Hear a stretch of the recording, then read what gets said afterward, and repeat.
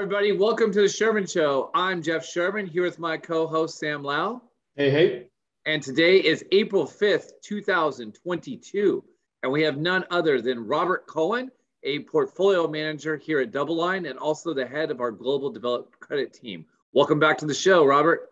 Thank you. Glad to be here. So let's get down to brass tacks. It's been a rough start to the year across fixed income.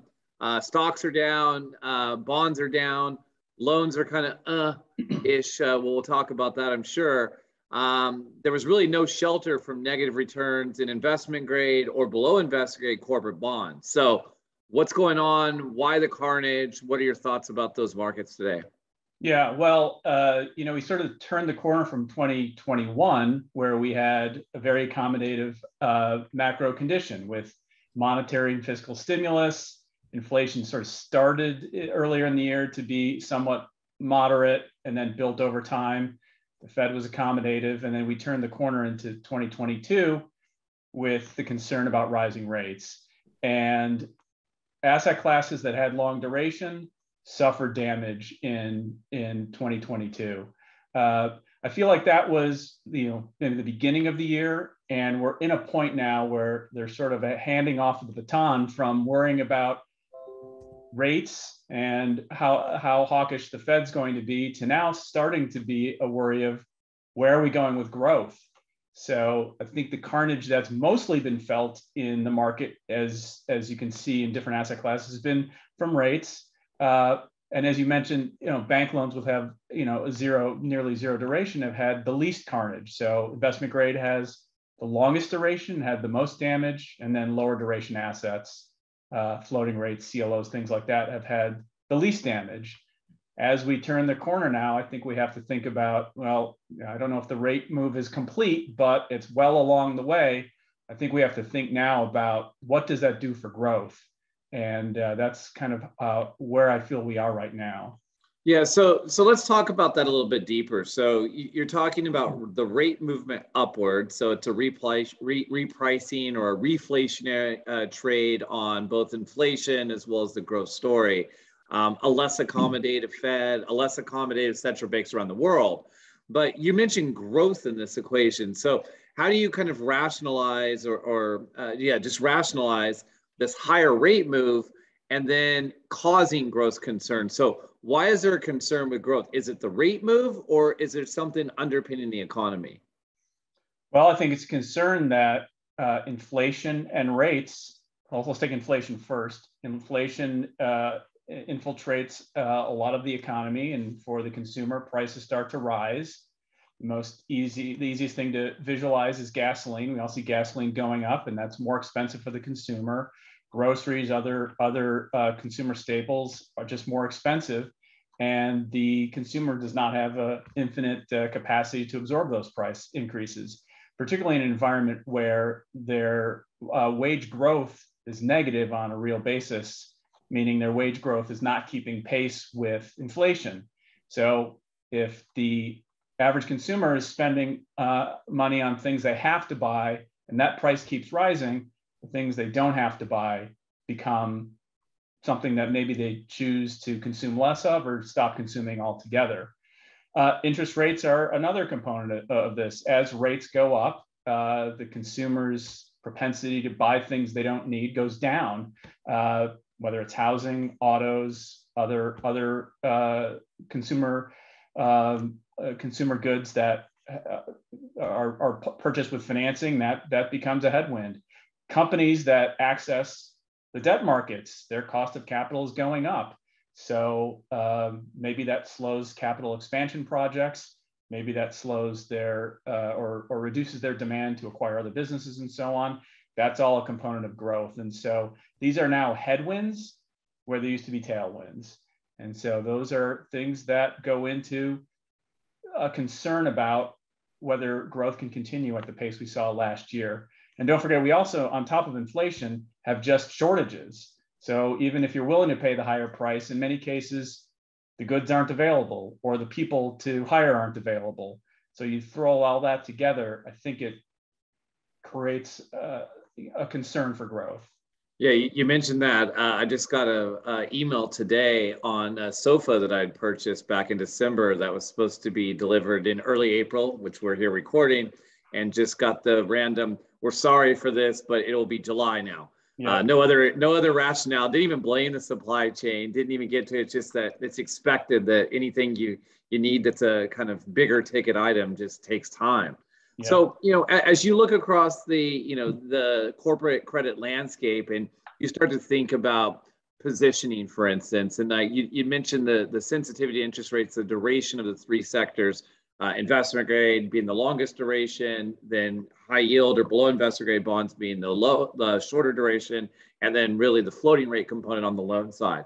So how do you think about allocating capital across these areas, given what we've seen not just in the rate move, but also as you're talking about these pressures from wage costs, input prices into these corporations? So how are you thinking about different sectors of the bond market, but then also the industries within those sectors of the bond market? So feel free to take over for a few minutes on all of that. Yeah, well, I think I'm going to focus on an element that you're describing, which is credit risk, to put the rate concern aside and talk about credit risk.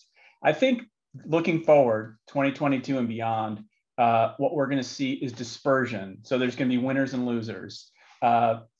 Similar maybe to 2020, hopefully not as severe, but in 2020, there were companies that suffered because the economy was shut down. So you didn't want to be a retailer or a restaurant or a gaming company, but software companies did fine. They grew in 2020. I think now you have to think about, again, what's going to work and what isn't going to work. So you have to think about more than anything, pricing power and margins. So a company that has pricing power, the ability to pass these inflationary pressures through, that's a company that you probably are a little more safe with.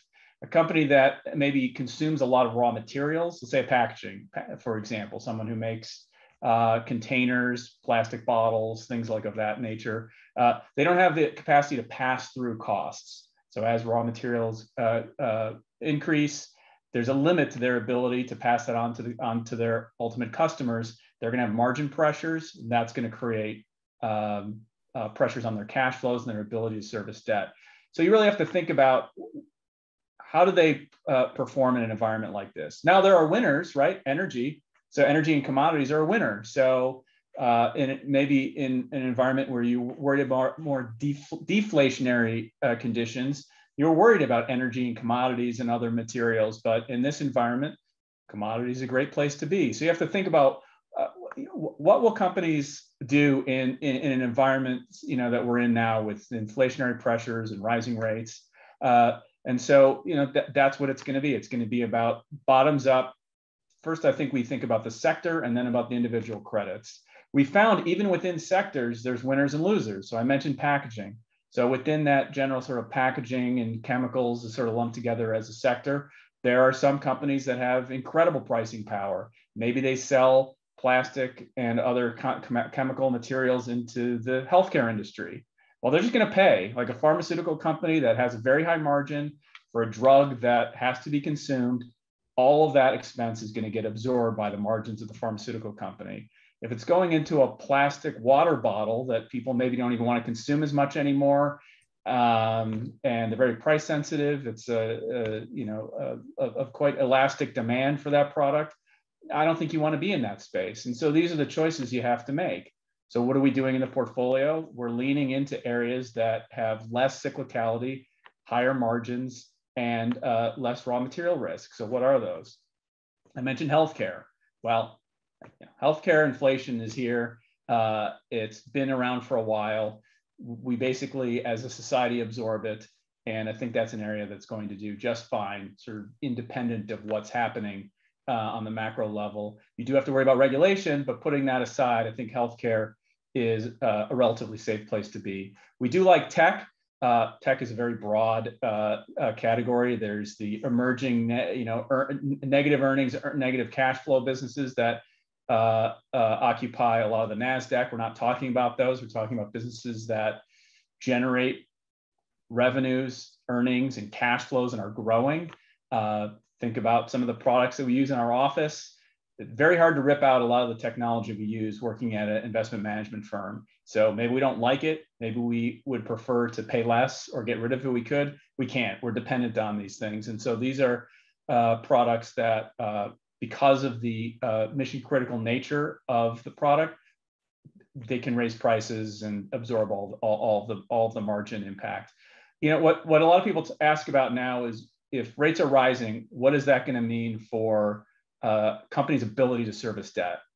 Particularly floating rate, right? The coupon's floating, depending on the credit, either monthly or every 3 months or so on. So as short rates rise, well, how do they deal with that? In high yield and investment grade, it's fixed, but you know, they have varying maturities. So as bonds roll off, they have to service this. There's a lot of analysis about this, but I think you could just boil it down to growth. If you have growth, then you can cover interest expense, you can cover commodity inflation, you can cover other costs that are rising. But if you don't have growth, you have a problem. There's a lot of analysis that shows that if companies had zero growth, they can absorb probably around 200 basis points of rate increases without having stress. Now that's on average, some won't make it. So we can sit and predict whether we think they're going to have 200 basis points of rate increases, 250 or so on. After we get over 200, it starts to put stress on companies unless they're unless they're growing. So this whole, you know, goes back to where I started. We need growth. And if we don't have growth on a macro level, then we have to pick credits that we think are going to be growing. The credits that are stagnant or might even be declining because of margin pressures, those are the ones we need to avoid. A segment of the below investment grade market that tends to exist in hot markets are what some people call zombie companies, right? Credits that basically aren't growing. They're not necessarily shrinking enough to default, but they're not growing fast enough to grow into their balance sheet and get into better credit metrics where they get upgraded and sort of fall into a better credit profile. Well, if you have a zombie company where revenues are flat, earnings are flat, and costs are rising, whether it's operational costs or costs of financing in terms of interest rates, well, that's a problem. So how are you going to cover all this if your revenues and earnings are static? Well, you really can't. And so I think those are areas that you want to tease out. So I'm sort of just like thinking through the process of how we analyze individual sectors and credits and put those in the portfolio. I think that this is the sort of the moment where you have to kind of refresh your portfolio and think, why did I buy this? What was the outlook that I thought was going to occur? Is that still realistic? And if not, we need to move things around. So there's a lot to unpackage in there, Doctor. You know, yep. as you went through a lot of, you went through, you know, perhaps different scenarios for the economy moving forward. You moved through some various scenarios in terms of rates, but let's take a step back. And if you can just paint a picture for our listeners, kind of where we are in the fundamental backdrop, how that plays into your outlook. And when we talk about fundamentals, you know, maybe you can address some of the issuance that's been taking place since the pandemic, what that means for leverage ratios, what that means for interest coverage ratios, where we're at today, and just overall credit quality. What does default and distress rates look like for, let's just call it IG and below investment grade? We can package the loans and high yield together as the below investment grade to help facilitate the answer there. But how do things look today, and what is your expectations for how they may look given where we see rates moving and where you may see the economy going?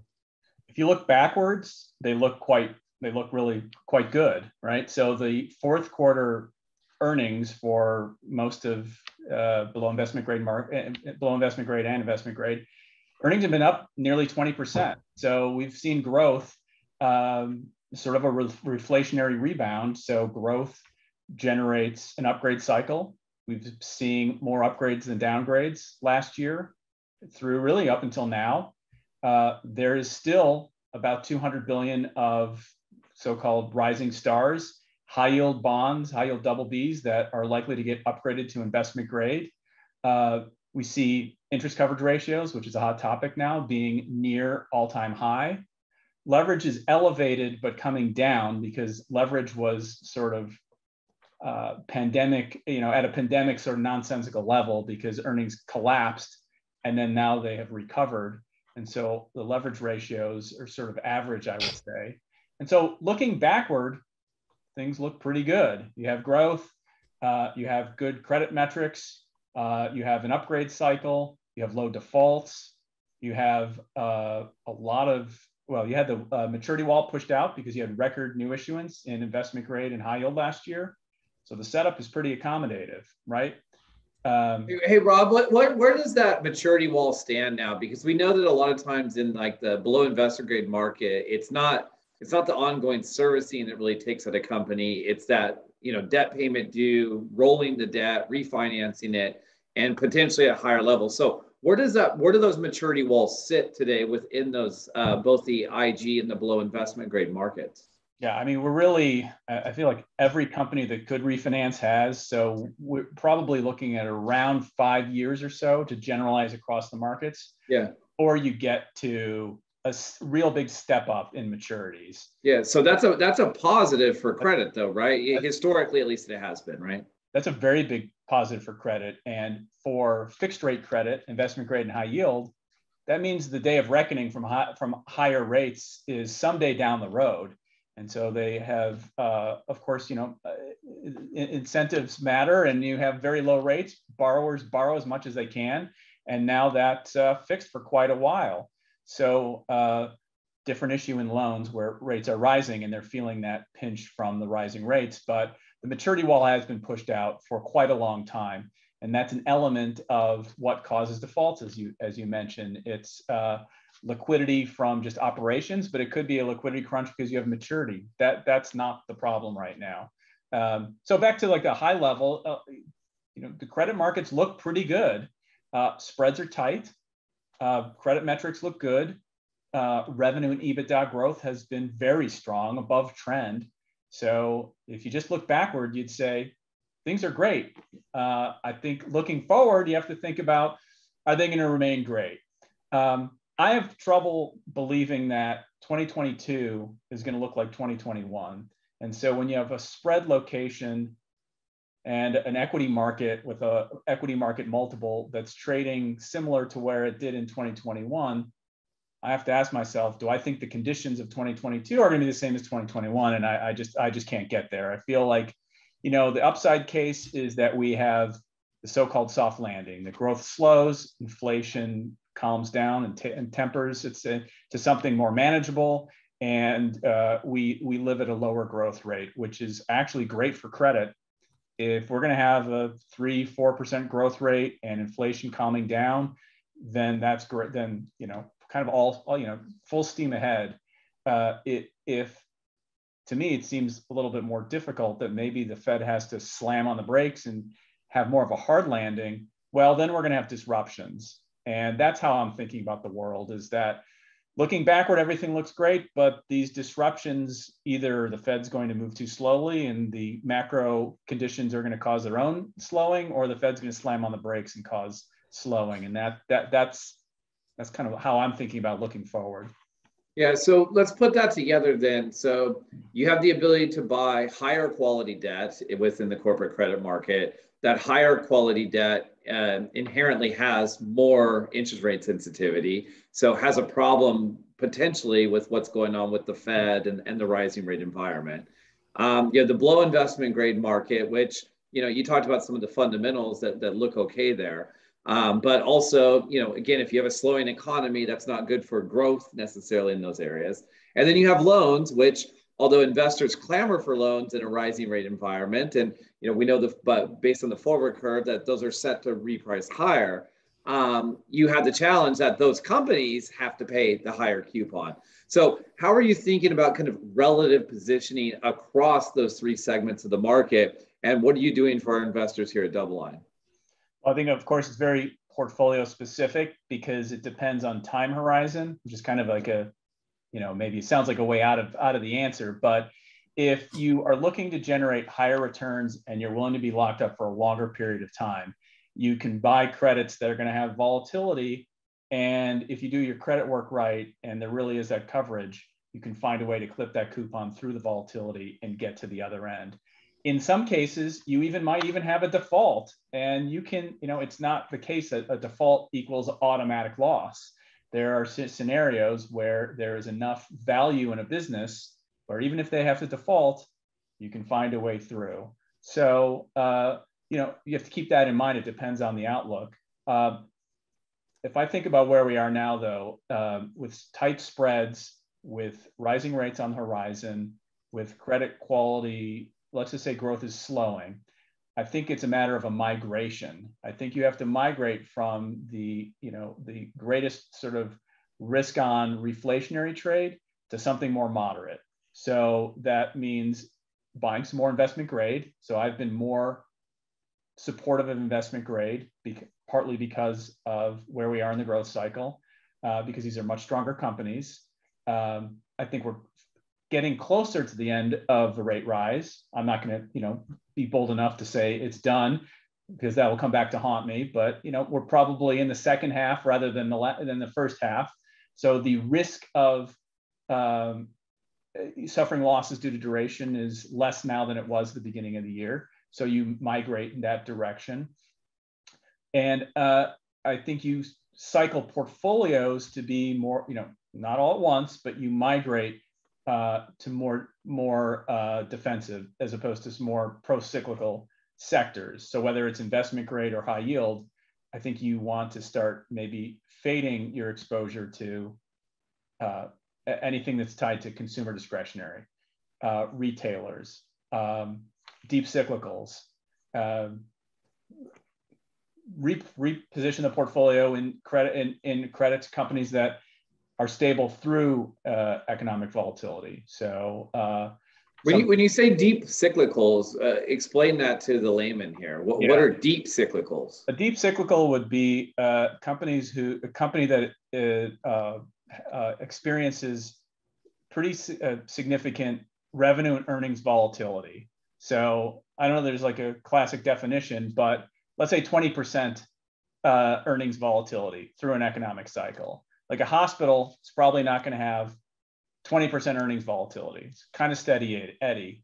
A chemical factory or a refiner could have 100% or more. It's almost, you can't even calculate because sometimes they go negative.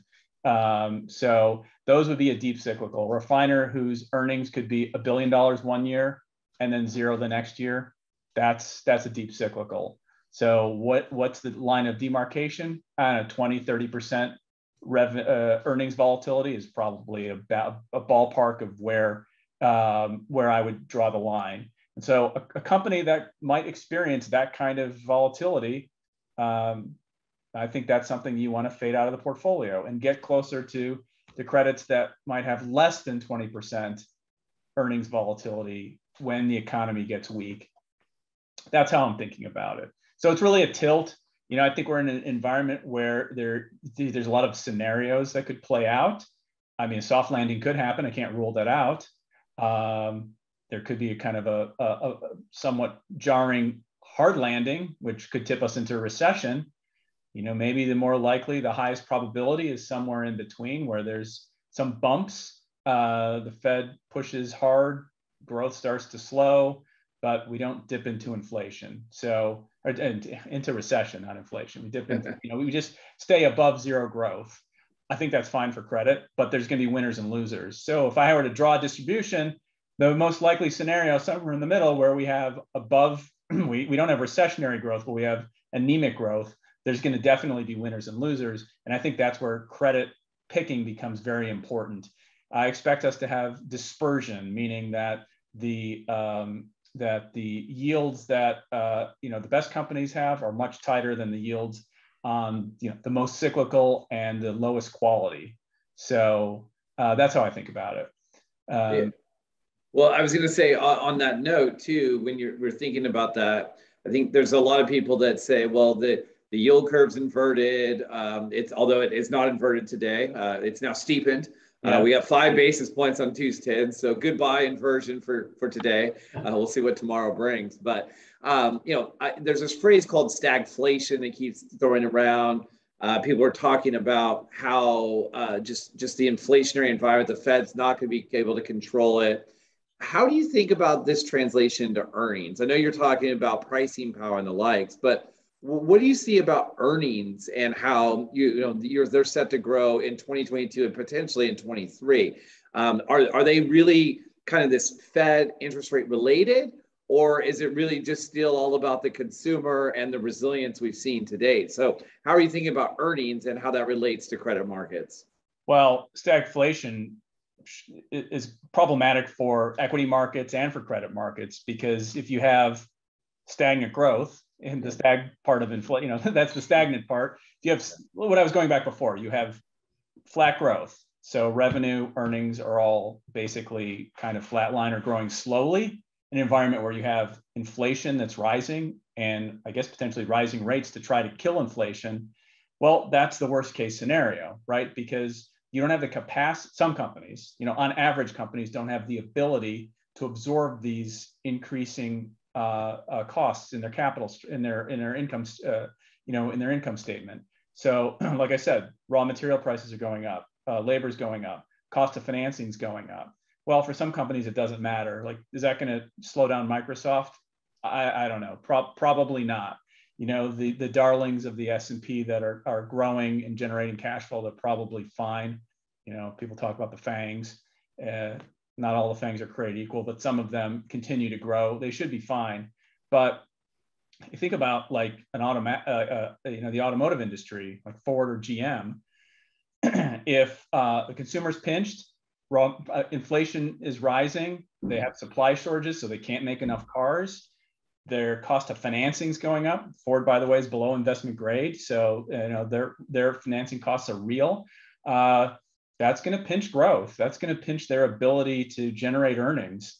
So I think that's a big problem, particularly for companies that don't have a lot of room to maneuver around. They don't have a lot of cushion to absorb this. So I think Ford, that's a challenge. Now, the estimates for Ford all look rosy. It's kind of funny because I looked at it before we jumped on this call, and the consensus estimates for growth and EBITDA and everything's great. So it really depends on the sector and the company in particular. But from a macro perspective, if I see flat earnings and growing costs, well, it has to come out of somewhere. And if there's nothing, if there's no earnings to absorb, then that's a problem. So you've been doing this for over 2 decades, right? I mean, you've learned a lot of tricks of the trade. You've seen different parts of the cyclicality of the economy. What are some of the signs you look for that signal weakness within credit markets? We talked about maturity walls. That's the layman like me. That's what I think about from a macro standpoint. But what are some of the metrics you look at, like I'll call them the internals of the credit market, that give you signals and that tell you when things are going bad or when you should be taking more risk? And what do those signals look like today? Yeah. Well, I mean, spreads are one, right? So tight spreads usually mean there's not a lot of opportunity. Spreads are tight right now. I like to look at the difference in performance by rating category. AAA, triple B, double B, triple C. Triple C is usually a pretty good benchmark. If the market is feeling exuberant and everything and macro conditions are strong and earnings are growing, triple C's perform well. So and triple C's up until recently have been outperforming. There's starting to be a mixed signal. So I don't know right now if I could say that there's a trend yet. If I look up until the last few weeks, triple C's have been outperforming. So that looks good. Issuance. So maybe one way to do that on a forward-looking basis, is that like a spread differential or yield differential? Is that one way of like think? Because performance is always backward-looking. Is that one indicator you look at? Yeah, if you start to see widening of triple C's relative to, let's say, double B's, that would be indication that there's concern in the market. Okay. Investment grade's a different market. So I like to look at AAA versus triple B. Some people look at triple B versus double B, which I think tells you something, but it's also important to think about the fact that 2 separate markets. So the high yield market might be excited and the investment grade market might be nervous. Yeah. You have spread compression then between triple B and double B. So it's the same market, but 2 different buyers, so it behaves differently. But the lower credit quality of each asset class. So investment grade, high yield, how bank loans, how other asset classes, like how do CLOs where are double B spreads on CLOs? Maybe the CLO market's sniffing out something that the corporate market isn't, or CMBS or ABS and so on. I think looking at all these spreads sort of are information. But back to corporates, certainly I look at the spread differentials between higher quality and lower quality. Issuance is important. What happens in a hot market is you have record issuance, which we did last year, which is in itself not anything really indicating a concern. It pushes out maturities, which is a good thing. But what also happens in a hot market with lots of new issuance is complacency sets in, and that sets the table for weakness and defaults down the road. So complacency can be in terms of structure. So we've heard about, covenant light, weak structures where companies are able to borrow amounts of money without really any controls on additional debt, or requirements to repay debt, sort of traditional things, right? If you're, as a lender, you want to get paid back. You don't want the borrower to be sending the money somewhere else, buying assets, doing things. So structure weakens. Money flows to companies that shouldn't get money. So there were a couple different crypto financings in the high yield market last year. Now, we get into crypto, that's a whole different subject, but needless to say, cryptocurrencies are highly volatile. They don't generate stable earnings. They're not the kind of thing you put leverage on in the corporate credit market. So when those things seep in, they suggest that the market's getting complacent. And so those are the signs that you have, maybe not end of cycle. I think I like the term end of cycle behavior, because you don't know when the end of cycle is happening, but you can observe the end of cycle behavior. We definitely saw that in 2021, but then the market has, maybe gotten a little bit of religion with, basically post the Russia invasion of Ukraine. So middle of March, spreads widened out. They've now tightened, but there's still a level of, lender tightness. There's a little bit of maybe discerning of credit quality.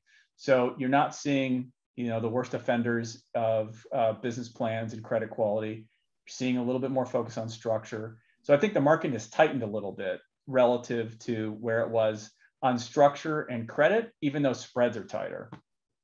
So you mentioned covenant light. This was all the rage, in the, I wouldn't say, but all the rage, let's say in like 2011, 12, 13, the degradation of the covenants. And I know that in our conversations, you and I discussed this, where, some of these covenants, you're like, well, some of them don't matter, right? But now here we come into this part of the cycle, and should investors be concerned or have an elevated risk level, risk alert on the loan market because of the lack of covenants and this cov-light structure, as we call it, that it dominates the market? I think, back in like 2007, it was something like, 15, 20% of the market. We were like, that was insane. We'll never do that again. It got down to like 5. And what are we at, like 75, 80% today? So what does that portend for credit and the loan market? And how do you think about that as someone who lends money in the loan market? Yeah, well, it's not that they don't matter. I think there was overemphasis on it. So 2 examples would be if you had a very strong company, maybe it was a healthcare company that's very strong, it's high double B, it's going to get upgraded to investment grade, it has no covenants. Then you have a coal company that, coal's back, but back then coal was suffering from pricing declines. It's got a lot, it's cyclical, but it has a covenant.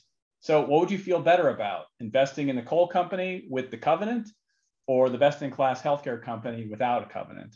Well, it's obviously not, the point is it's not that simple. A very strong company that's growing, that has a bright outlook, I think you can incorporate a more relaxed covenant package in your analysis, but you can't ignore it. Just like a very weak company, you can't just slap a covenant on it and be fine. For better or worse, covenants in the loan market, and then sort of what people call incurrence covenants in the high yield market, ability to add more debt, dividend cash out, those have all weakened. And whether you like it or not, that's just the market we're in. And so you can't rely on that structure for protection. You have to look to other things. And those other things are the credit quality of the business. Is it growing? All the things I've been talking about. Is it owned by either a public company? Is it a sponsor owned? Who owns the business, and what are their intentions? Some sponsors are very aggressive and do move assets around in a way that's not good for lenders. Other companies might be public, or they're owned by a very friendly sponsor. You really have to look at the overall credit story. And so my problem with covenants back when that was like all the rage, as you say, is that there was over reliance on them. And the idea was, if I had a covenant, I had a safe loan. Well, that's not true. Like, there's a difference between safe and secure. Secure means you have security and you have a lot of documentation. That doesn't mean you have a safe loan or bond. Safe to me means you have a company that's growing, generates lots of cash flow, and intends to pay you back. That's a safe loan. A well-structured loan or bond that might save you, but if it's not safe, meaning they either don't have the ability or they are not willing to pay you back, I think relying on the structure may make you fall short. Yeah.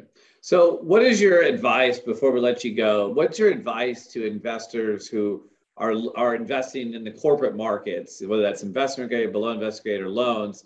What is your biggest advice to folks today when thinking about how they structure their portfolios?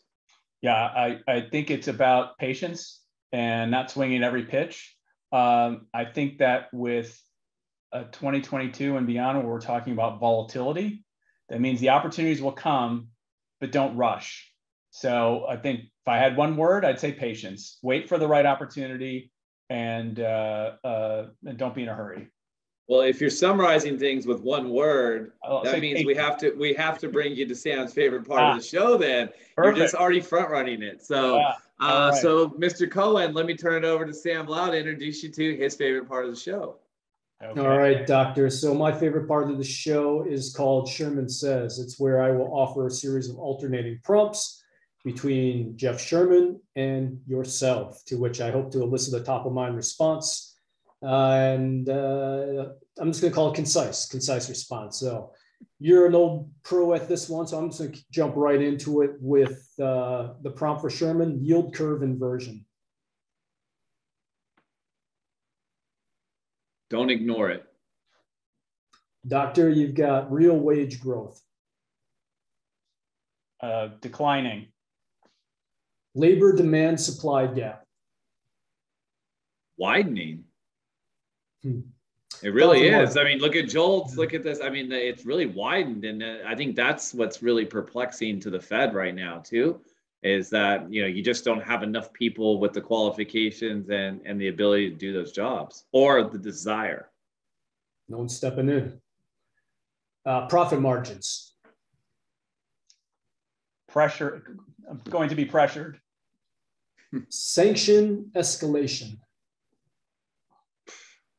Seems like every day, right? That they continue to do so. So the problem with the sanctions, it takes a long time to choke off something like, Russia. So I don't know how to feel about it. So, but I think it's going to continue.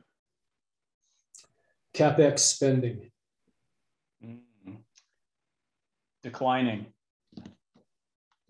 The path of fiscal policy. Declining. I think it becomes more challenging, with, the more contentious that Congress becomes, and with the midterms and, the forecast with the Republicans to take over, both chambers of the House, or both the House and the Senate, both chambers of Congress. I can't see it getting any more accommodative. So you got an unaccommodative Fed, like Cohen's telling us. You got fiscal policies that they can't figure anything out, and then there's only going to be more contention. Sure doesn't seem like there's a lot of reliance on someone to bail us out of this in the near term. All right. Globalization. Oh, on the way out. We're making things in America again. It's funny you say that. I'm going to derail this conversation real quick, because you say that we're making things there. I get this, this response that we don't make anything in this country. It's a very flippant comment that a lot of people make and say we don't make anything. Tell me what we make in this country, Cohen, to set the record straight on things that we actually produce here.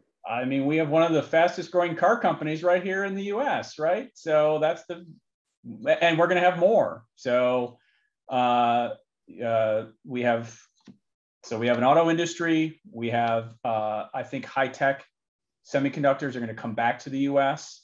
I always found it like rather kind of unbelievable that Silicon Valley actually designed silicon, but the actual silicon's made somewhere else. I do remember, I'm showing my age, I actually went to a silicon, a wafer manufacturer in Phoenix. So they do exist. So I've physically seen one, and those are going to come back. There's a soft cost to manufacturing overseas, and for high-tech items, that soft cost, we're now seeing what that soft cost is in real time with supply disruptions, inability to modify, products. During the pandemic, we've learned that a lot of pharmaceuticals were made in China, and now China is a geopolitical, a geopolitical threat to us, a competitor. So for essential items, pharmaceuticals, semiconductors, whatever, telecom equipment, I think it's time to start making that in the U.S., and I think that's already happening. So no, it's not true that we're all just showrooms and restaurants. We do make hard goods here in the U.S., and I expect that to continue. So like once we get through all this, kind of macro noise and so on, I think maybe it'll be a renaissance for the U.S. where we actually have normalized rates, and we're not shipping our factories overseas. We're bringing them back here, and maybe we actually have more durable growth at that point. So yeah, the giant sucking noise back into the U.S. then. Yeah, exactly. Is that a Ross Perot reference? It is. Okay. We all showing our ages.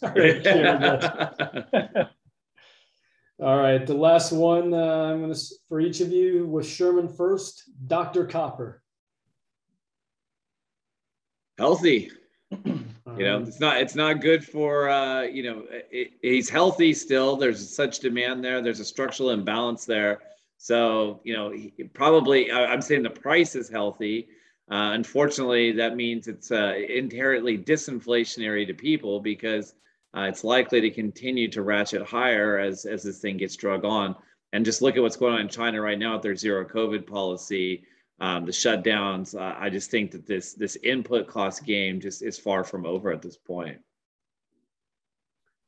Dr. Cohen, nickname Genesis. Nickname Genesis. Oh, am I going to put that on video? I'm going to obscure it and say work trip. All right, very good. Very well to keep it very compliance friendly. So yeah. We appreciate that. So around here we call him the Doc because when we need something, he's the guy you go to. So Doc, we really enjoyed the conversation today. Thanks for elucidating our listeners with the inner workings of the credit market. So we'll have you back soon to get an update. We'll pull these forecasts out and we'll make an honest man of you. Okay. Okay, sounds good. I'm up to the challenge. Thanks for having me.